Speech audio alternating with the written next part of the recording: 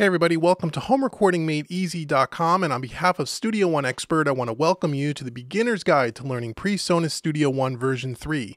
These short videos are intended to help the absolute beginner, whether you're coming from a different DAW or whether this is your first experience with any digital audio workstation. These videos will help you get up and running in Studio One very quickly with no fuss and no muss. I'm going to assume that you know nothing about Studio One and this is the first time you've seen the program. So in this video, we're going to talk about the very beginning. We're going to talk about the start page in Studio One. So let's take a look at what we have going on here on the start page. So this happens to be the version Studio One Professional, as you can see at the top of the screen here. But regardless of the version of Studio One version 3 you're using, the start page is going to look exactly the same. So if we start from left to right, we're going to take a look at these three tabs here at the top of the screen. So over here we have what's called the Create New Song link. And what that's going to do, that's going to create our new recording session. Presonus calls it a song file. So we're going to create a new song as create a new session. And we're going to do that in future videos. Over in the middle here, we have create a new project. The new project is the mastering project in Studio One. They call it a project. It's the mastering session. And then over to the right of that, we have open an existing document. So if you have other Presonus documents that you were working on that are now located somewhere on your hard drive, you can get to them easily just by clicking this open an existing document link. Over here underneath towards the left, we have the Recent Files tab. This will be a list of all the files that you've opened recently. You can see I've had 3 song files opened recently here in Studio One. And over time, this list is going to continue to grow, and you're going to have a long list of stuff that you're going to be opening from time to time. And if you ever want to just clear this list and get rid of all the clutter, all you have to do is just hover your cursor over this gray area here and just right-click and go Clear Recent Files, and that will get rid of all the recent files. If you have certain song files that happen to be open, they'll be under the Songs tab, and the Mastering or the Project files will be under the Projects tabs. Right now I don't have any, so there's nothing in this list, but that's where they would reside. Over here in the center, we have the artist profile. This area here is where you can customize Studio One to your liking. You can see here I have my HomeRecordingMadeEasy.com logo here. If you wanted to put a picture of yourself or a picture of your a JPEG or a logo of your own, you can just go ahead and click this little select image button, and that'll go out to your hard drive and allow you to choose the photo of your choice and put it in this area here. If you want to get rid of this altogether, you're just going to click this X and it'll delete your logo or whatever photo you have in this section. If you click the SoundCloud tab, this is where you can link up your SoundCloud account to Studio One. So all your SoundCloud stats are going to be right here. This is really convenient. And we're also in later videos going to show you right from the song page how you can export and upload your finished mix to SoundCloud without ever having to leave Studio One, which is really cool. So as you can see, my Vision Recording Studio SoundCloud account is linked up here with all the songs that I've mixed recently, and this is part of my sound profile portfolio. So prospective clients can take a listen to my work and see if they want to, they like what they hear, they want to hire me, they take a listen to the stuff on my SoundCloud page, and then all my SoundCloud stats are here as well. Okay, we can get back to the artist profile just by clicking this tab here. In the center here, we have the setup where we set up our audio interface. Your interface that's connected to your computer will be right here.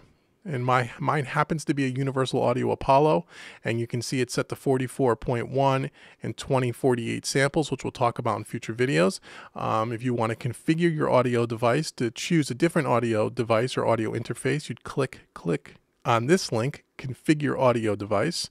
That'll open up a Preferences dialog box, and you can see here the audio device up at the top.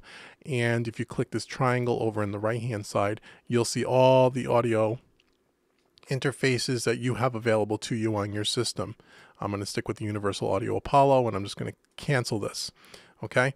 Now, if you want to hook up a MIDI controller or some kind of a MIDI device or some kind of an external device like a Presonus fader port or a control surface or so on and so forth, you would click this Configure Externals Devices. And again, it's going to bring up the Preferences tab again, but this time we're going to be under the External Devices tab. And as you can see, I have my Presonus fader port here hooked up to my system, and you can hook up a MIDI keyboard or MIDI type of controller. And again, we'll do all of that in future videos, but that's what this section is for. So I'm just going to click Cancel. Now, to check for updates to make sure you have the latest version of Studio One, you can click this Check for Updates link. and it's going to go out to the internet and see if you have the latest update. And I do have the latest update, as you can see here. I have version 3.2. That's the installed version, and that is the current version that's available on Presonus.com. Now, if you forget to check this little link down here and you want to know if there's an update, there's a couple of ways that you could, that Studio One will kind of notify you. One way is that it'll show you above this Studio One logo here, it'll have in red text with a little exclamation point when there's an update available. It'll kind of warn you with a little message saying there's an update available. So you'll just know that when you get to your start page that there is a new update. You can go ahead and click check for updates, and it'll update the system for you automatically. The other way that you can look to see if there's an update is by looking at the Newsfeed, which is over here on the right-hand side.